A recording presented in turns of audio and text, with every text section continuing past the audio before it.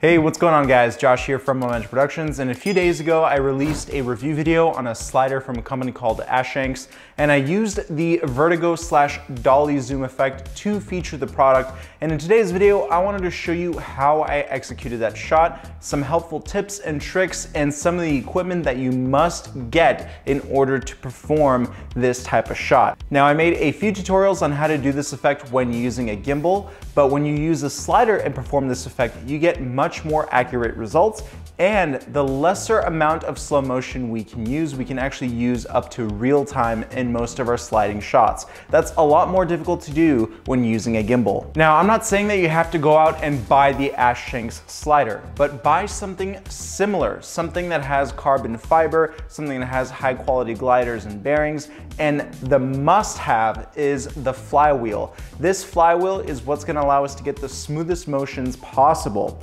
Now that we have the slider covered, make sure that you have a zoom lens. I prefer going for the Zeiss or Canon L series glass zoom lenses. Why? Because they have the softest and smoothest zoom rings, and that's what you want. You can't pull this off on a cheaper lens because then your zoom is just gonna be stuck in random areas. And the whole point is to get a smooth motion here during this effect. Now, the dolly zoom or the vertigo effect is basically an optical illusion where the operator moves in and the lens zooms out. So basically when we zoom in on the lens, we're pushing back on the slider. When we're pushing in with the slider, we're zooming out on the lens. Now, something else I want you to focus on are these little support rods here for your slider. If you're using a slider that's at least 2 feet long, you definitely need these support rods that clamp onto your tripod. I had a few questions about this on my Instagram, and I'll leave a link to where you can get these little rods here in the description box below, so make sure you check it out. These rods will support the slider from tipping forward or backward or leaning,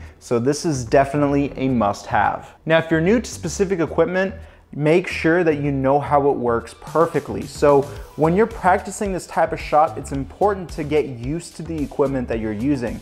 So before you actually perform the shot, it's important to just practice around with your equipment. So get used to the slider, get used to how it performs, and then just try and get used to your lens, especially if you're new to it.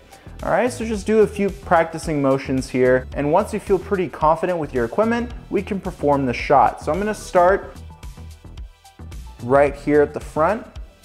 I'm gonna zoom completely out, and then I'm gonna place one hand on the carriage right here, one hand under the lens, and I'm gonna slowly pull back and zoom in. You don't have to be too quick with your movements here. We're not on a gimbal, so your shots on a slider are gonna come out much more accurate, so our motions don't have to be nearly as fast. So now let's zoom out and push in.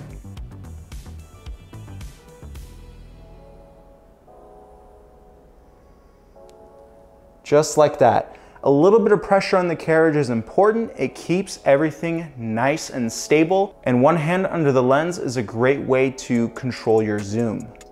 Remember, you want to have a very smooth zoom ring, otherwise this effect won't work.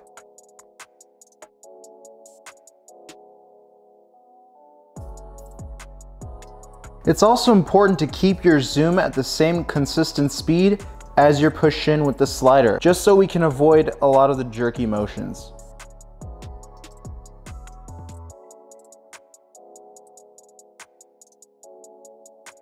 Boom! Did I get your attention? Anyway, I'm sorry, I didn't mean to scare you, but make sure that I see you in the next video. Peace!